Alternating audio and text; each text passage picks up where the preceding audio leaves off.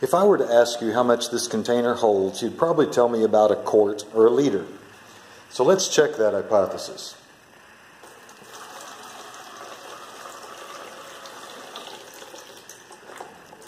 Wait a minute, my container has a hole in it. It's not filling up.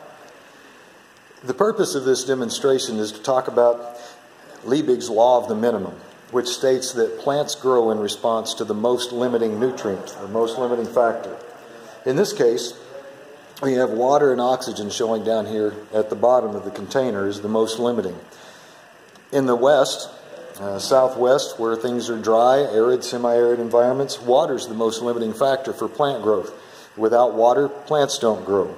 In much of the Midwest, where the soils have high water tables, poorly drained, then oxygen was the most limiting factor, and they came in and they drained many of the soils, lowered the water table so that they'd be able to introduce oxygen to the root zone. Once we meet the need of a plant for oxygen and water, we increase the potential of the plant for growth until we reach the next most limiting factor. And in this case, that next most limiting factor for most plants is nitrogen.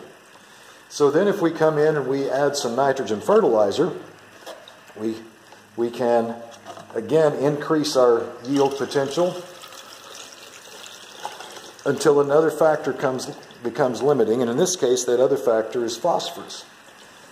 Now if phosphorus is the limiting factor, it does no good to come in with a potassium fertilizer or with a micronutrient application, because those are not the limiting factors for plant growth. As long as phosphorus is the most limiting factor, adding additional nutrients of other sorts is not going to increase the plant yield. Now the other thing you can see is that there's a slow leak. This demonstrates for us that the system is not 100% efficient. Not every nutrient, plant nutrient that we apply in terms of fertilizer in the soil gets into the plant. So there you have it.